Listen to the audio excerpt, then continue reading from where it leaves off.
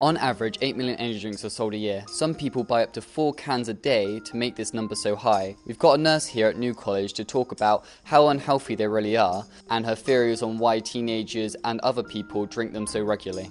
Why are energy drinks so bad for you, and what are the effects to your body?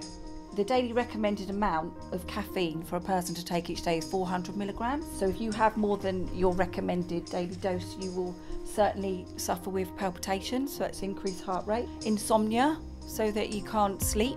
It can cause a headache because your blood pressure increases, and that can cause dehydration.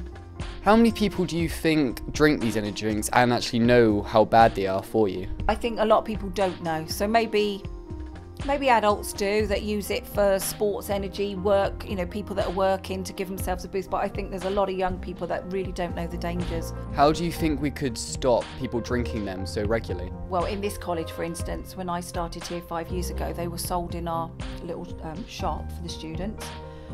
Tutors were coming to me saying they had students in their classes that, were quite agitated, and I did some research and we actually got them banned from selling them in the shop. So I know they can bring them in from outside, but at least we're not advocating them on our premises. Energy drinks have a target market of mainly teenagers under the age of 18. Teenagers have been known to buy up to 4 energy drinks and drink them all in the same day. But are they aware that energy drinks such as Monster and Rockstar have caused people to die? Or that drinking too many of them can cause yourself headaches or migraines? They can even cause your body to develop type 2 diabetes. Roughly how many energy drinks do you drink in a month?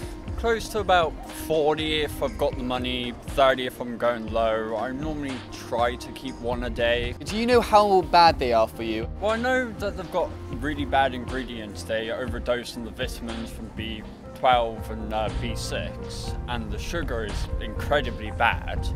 But because of this, I try to drink sugar-free ones. The vitamin thing, I just deal with it. I mean, there's other things that are going to kill me. I could drink other stuff like Coke and that, but they're bad for you in one way or another. I mean, if I want to go completely healthy, I have to drink water. I mean, I can't really drink water all the time, so I keep with my energy drinks.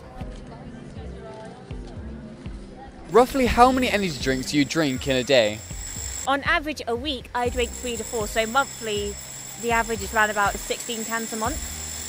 Do you know how bad they are for you? I know that if I drink too many I get migraines, and that's from experience, but anything else I don't know. If you know this, why do you still drink them?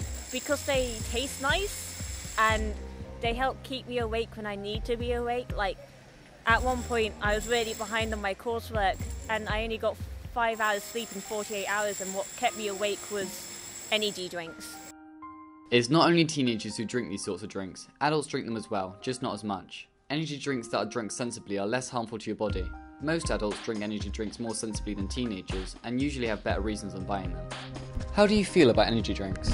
I don't think they're very good for you, but they do what it says on the tin. It gives you enough energy to keep you awake. Why do you think so many teenagers drink them? Probably for the same reasons. They need to keep themselves going, like myself when I work on nights. It keeps me going up doing 12 hours. When I finish that, I'll stop again because it does keep me awake, but I won't keep drinking them afterwards.